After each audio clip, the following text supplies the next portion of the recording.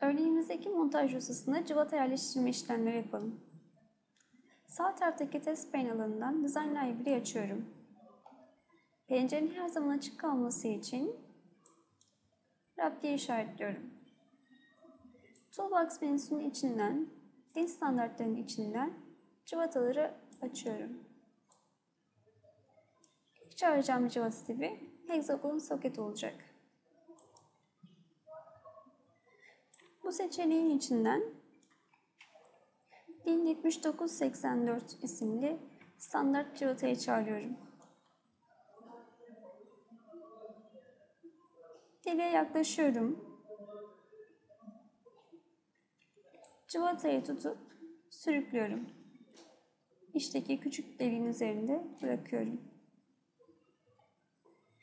Doğru ölçeği alarak metrikon ölçüsüne gelerek daha küçük ve daha büyük birimler varken cıvatamı yerleştirmiş oluyorum.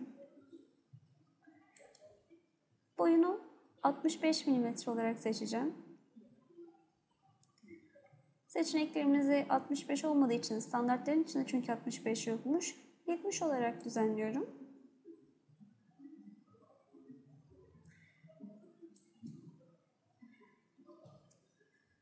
Vida çekilmiş yerin uzunluğunu 26 mm olarak bırakıyorum. Ve işlemi onaylıyorum. İşlem onayladığımda hala çıkmış olmadım. Diğer deliklerin üzerine gelerek yine seçimler yaparak diğer cıvatalarımı da yerleştirebilirim.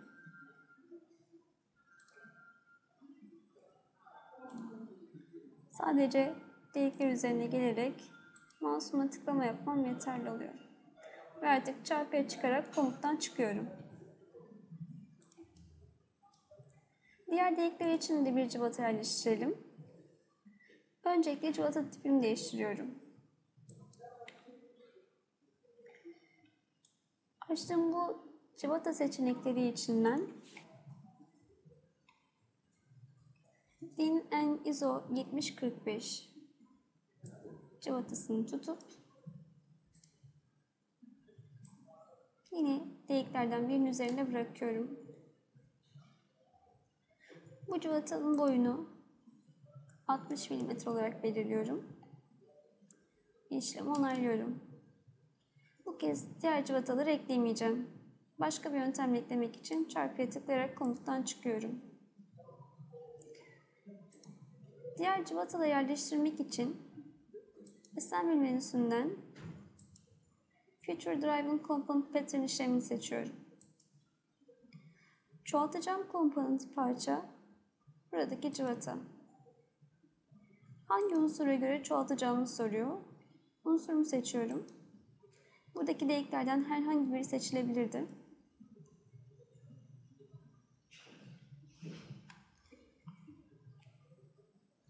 Ve işlemi onaylıyorum.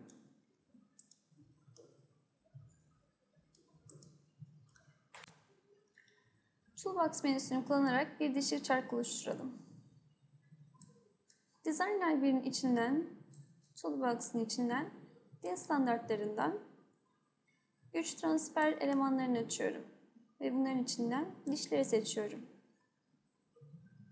Düz dişin üzerine sağ tıklayarak Create Part seçiyorum.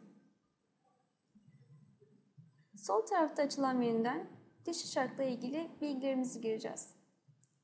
Modül olarak 3'ü, diş sayısı olarak 30'u, temas açısı değeri olarak da 20'yi seçiyorum. Dişli çarkımızın genişliği 15 mm kadar olsun.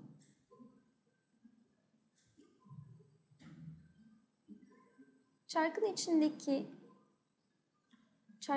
çalışacak milin çapı 20 mm olsun istiyorum.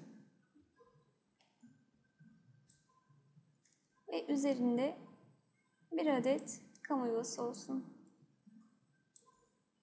İşlemi onaylıyorum.